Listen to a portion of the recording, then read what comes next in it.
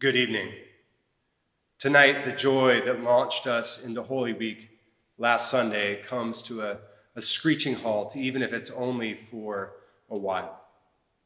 Tonight, we remember the life lived between the cradle and the cross, between the manger and the tomb, between birth and death. Over the last few days here at WPC, we've been talking about the symbols of Holy Week. On Sunday, I talked about the juxtaposition between the palms and the donkey. The palms representing victory in battle. The donkey, peace and surrender. The palms and the donkey used together in one parade. And then last night, we looked at the commandment that Jesus gave to love one another because he first loved us with Maundy Thursday.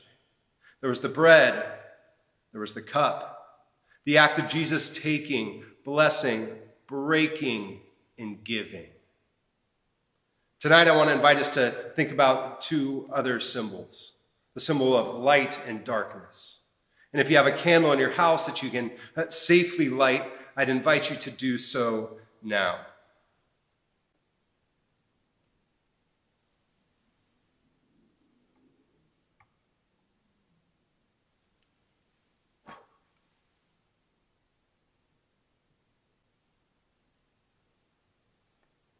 The symbol of light and darkness has taken on all kinds of meanings. And some of the ways we talk about it in today's world are helpful and some aren't. Some are even harmful. But in our context tonight, the light, it represents the light of Christ in our lives. And the darkness, emptiness, purposelessness, the lack of Christ with us. At the end of our service, I'll ask us to blow out our candles and to sit in the discomfort of it all, to sit in the unknown just for a while, and to rest in that place before we get to the celebration of Easter. Will you please join me in prayer? Holy God, we come here tonight recognizing that this day is different from any other day in our calendar. In the midst of a season that holds the promise of spring, the promise of new life, in a world that is beginning to open up after a difficult year, we have come to share in a story of betrayal and execution. We've come to hear, to sit and listen, to share the tragedy and to embrace the darkness. Gracious God, in our time together, keep us aware of your presence, even in the darkness. Help us to sit in that knowing that you are with us at all times, through all seasons, even when it feels like you're not. Lord, may you be glorified in our service tonight. We pray these things in your name. Amen.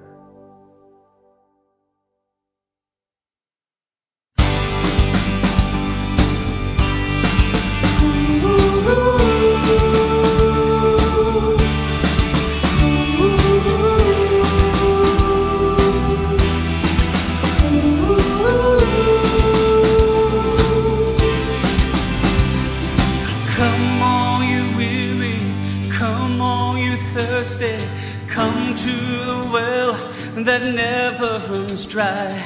Drink of the water, come and thirst no more. Come all you sinners, come find his mercy. Come to the table, he will satisfy. Taste of his goodness, find what you're looking for. For God so loved the world that he gave us his one and only Son to save us. Whoever believes in him will live forever.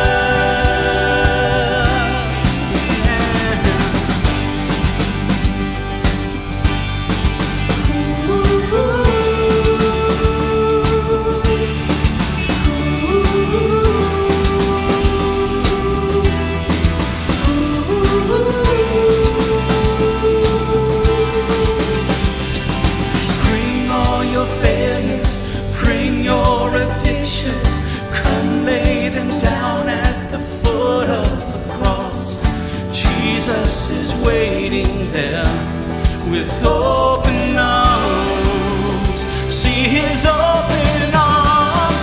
For God so loved the world that he gave us his one and only Son to save us. Whoever believes in him will live forever. Oh, the power of hell forever defeated.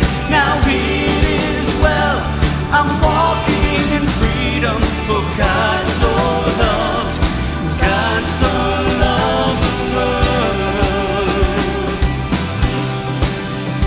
Praise God, praise God, from whom all blessings flow.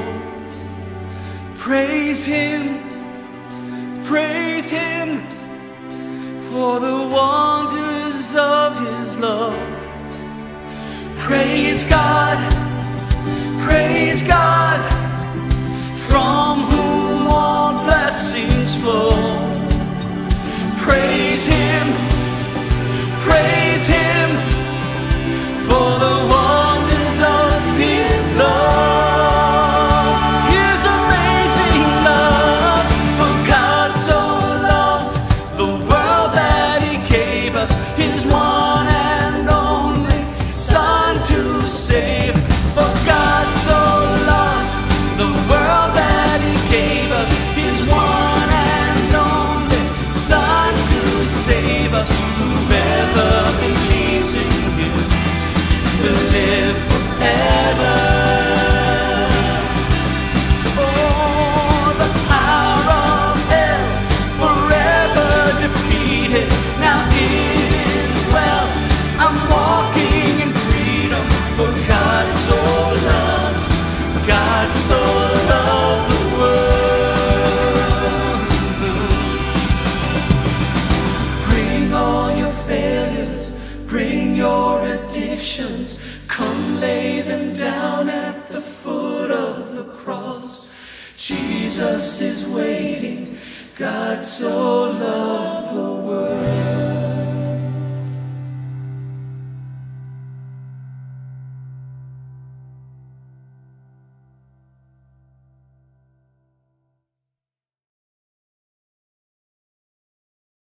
Gracious God, this evening we come boldly to your throne of grace, where we are assured to obtain mercy in our time of need. As we continue into this holiest of weeks, we are overwhelmed at the extent of your love, that while you could have called down legions of angels to do your work, you chose to come as a servant and to give your life so that we may find life in you. So this evening we gather in myriads of ways distanced by this pandemic, but we gather in unity of spirit as the beloved bride of the church. So Lord, we thank you for this amazing body of believers, including our pastors, our elders, and our deacons who tirelessly work to care for this flock. We thank you, God, for this magnificent planet, this wonderful community, and for the miracles of restoration that continue to amaze us. We gather and offer these prayers because we trust you, God, that even in these disruptive, turbulent, fearful, and uncertain times, we cling to you. Because though we find ourselves in uncharted territory, we know as our sovereign King that none of this takes you by surprise. So even in the darkest valleys, we will not fear, for you are right here with us, guiding us, watching us, and going before us. So we cast our cares on you, assured that nothing can separate us from your love. So today, Lord, as dependent yet expectant children, we come with humble hearts asking you to protect our congregation, our city, and our nation. Provide us peace and safe passage during these chaotic times of social unrest, political upheaval, and economic instability, all in the midst of a global pandemic. We pray for our local, city, state, and national leaders that you would continue to protect them and by any and all means give them great wisdom and strength, that they would resist the temptation to grab power for power's sake, but lead you as you would have them to. We ask for your attentive presence and merciful care for the most vulnerable among us, those who might not make it into our daily prayers, the lonely, the aging, the addicted, and the forgotten. Help us, the church, your church, to joyfully and sacrificially be the eyes, ears, hands, and feet of Jesus to each of these. Let us not forget them. Lord, there are those among us who have prayers and concerns that are too personal, too scary to voice out loud. So in this quiet moment, hear those prayers.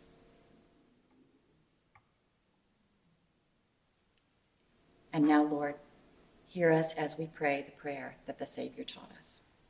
Our Father, who art in heaven, hallowed be thy name. Thy kingdom come, thy will be done, on earth as it is in heaven. Give us this day our daily bread, and forgive us our trespasses as we forgive those who trespass against us. And lead us not into temptation, but deliver us from evil. For thine is the kingdom, the power, and the glory. Amen. Friends, as we sit in our homes with the light of Christ, reminding us that we are not alone, let's take some time to remember Jesus' journey to the cross. Jesus' journey to the cross begins in the Kidron Valley, at the base of the Mount of Olives, right outside the walls of Jerusalem. In Mark 14, we read, "They went to a place called Gethsemane, and he said to his disciples, 'Sit here while I pray.' He took with him Peter and James and John, and began to be distressed and agitated. And he said to them, 'I am deeply grieved, even to death. Remain here and keep awake.' And going a little farther, he threw himself on the ground and prayed that if it was possible, the hour might pass from him. He said, 'Abba, Father, for you all things are possible. Remove this cup from me, yet not what I want, but what you want.'" Peter, James, and John fell asleep while Jesus prayed.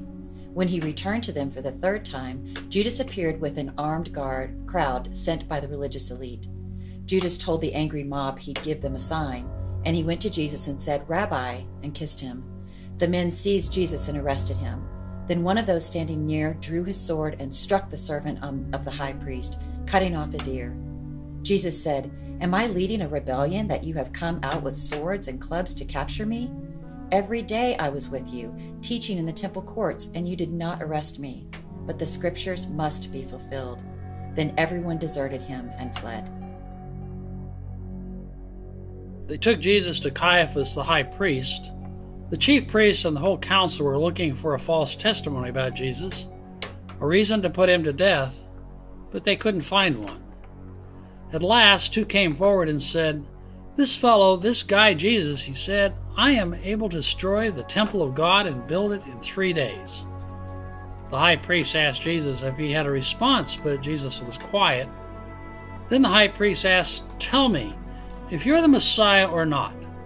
Jesus replied, "You have said so, but I tell you, from now on you will see the Son of Man seated at the right hand of power and coming on the clouds of heaven."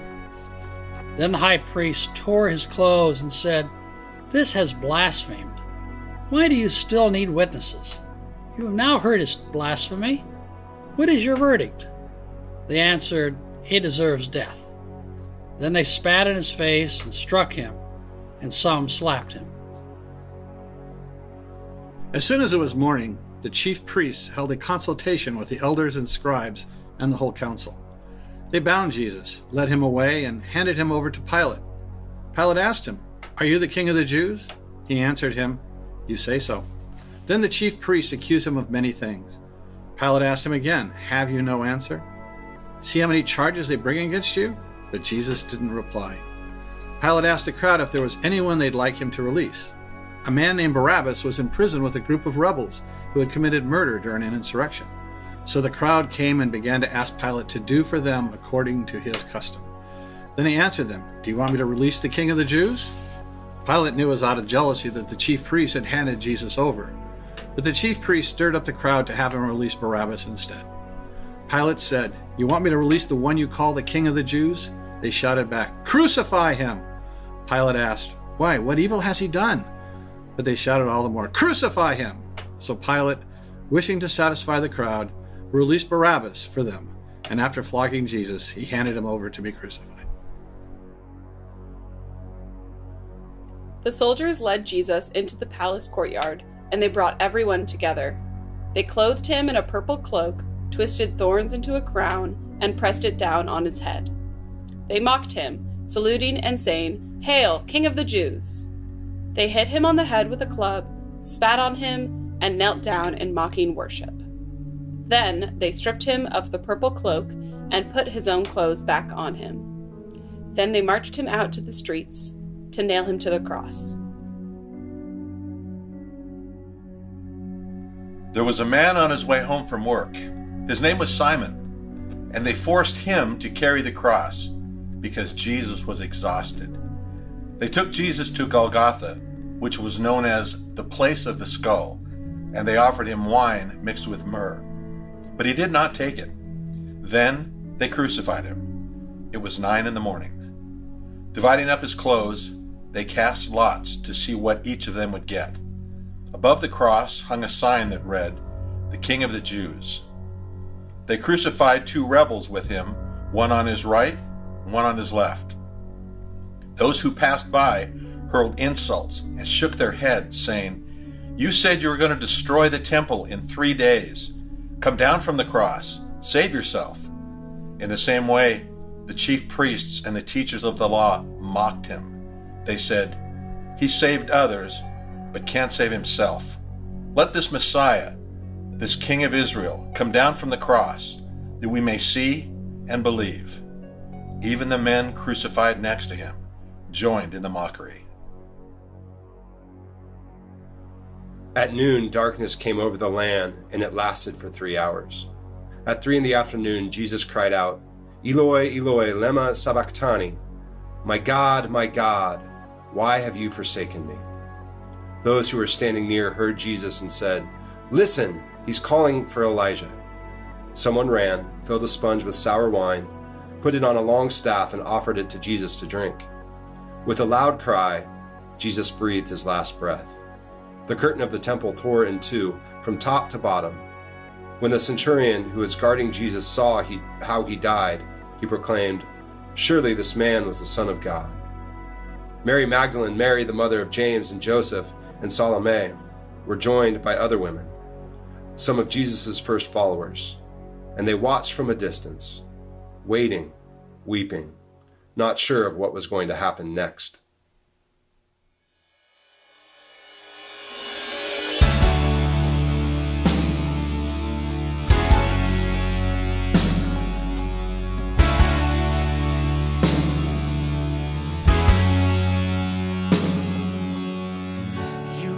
For criminals and every Pharisee, you came for hypocrites, even one like me.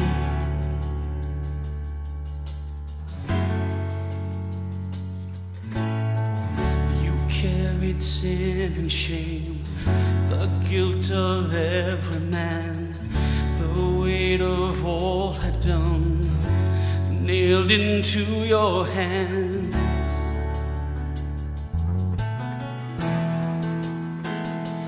Oh, your love bled for me. Oh, your blood in crimson streams. Oh, your death is hell's defeat. The cross meant to kill is my victory.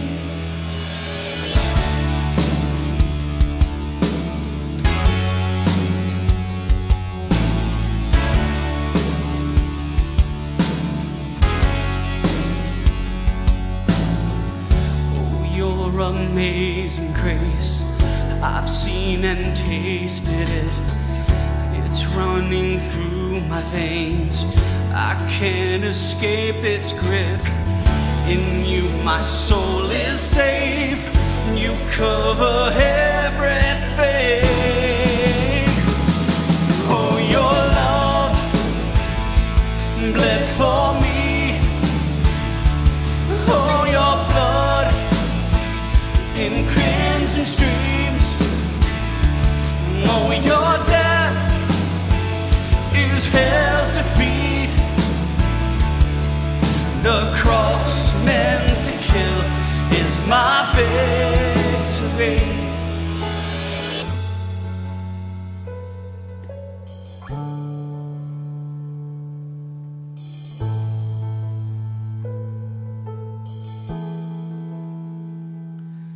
Behold the Lamb of God who takes away our sin, who takes away our sin. The Holy Lamb of God makes us alive again, makes us alive again. Behold the Lamb of God who takes away our sin, who takes away our sin. No, the Holy Lamb of God makes us alive again, makes us alive again. Oh, your love bled for me.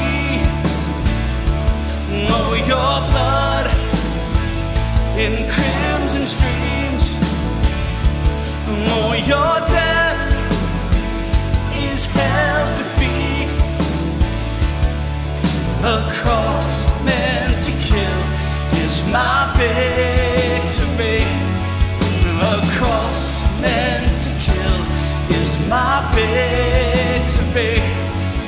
A cross meant to kill is my victory.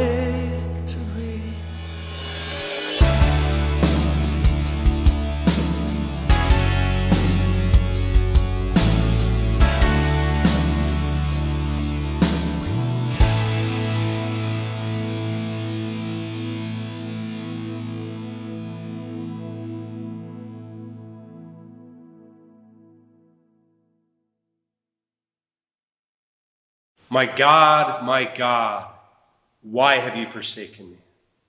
Before Jesus breathes his last breath, he cries out from the beginning of Psalm 22. And shortly later, the light of Christ is smothered. I invite you to blow out your candle at home. The beginning of the psalm that Jesus quoted on the cross, it continues. Why are you so far from saving me, so far from my cries of anguish? My God, I cry out by day, but you do not answer by night. I find no rest. Tonight, tomorrow, may we sit in that void, the anguish, the restlessness. We know Easter Sunday is coming. Victory is on its way. But we can't get there without the journey we've been on tonight. Go in peace.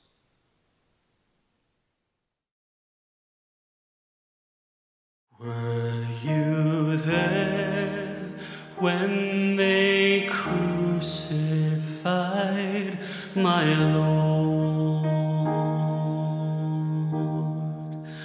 Were you there when they crucified my Lord?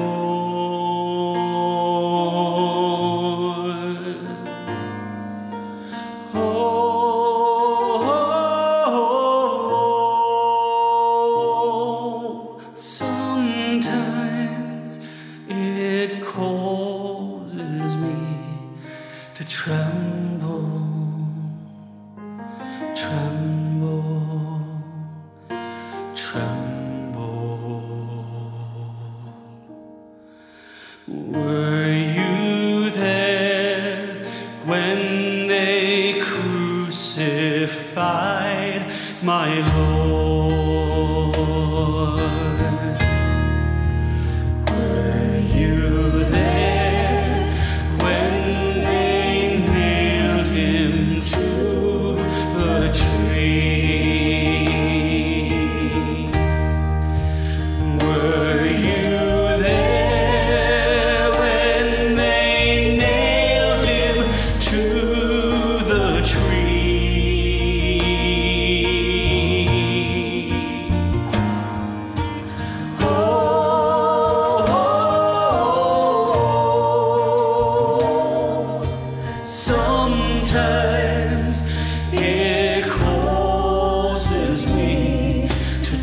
Tremble, tremble, tremble.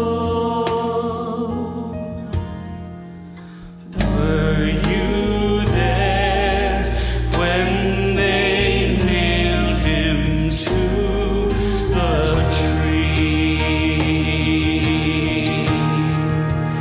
Were you there when they laid him in the tomb?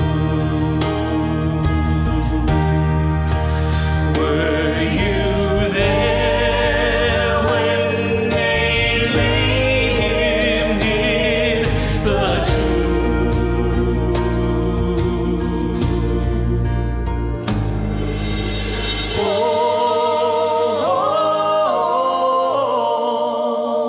Oh, sometimes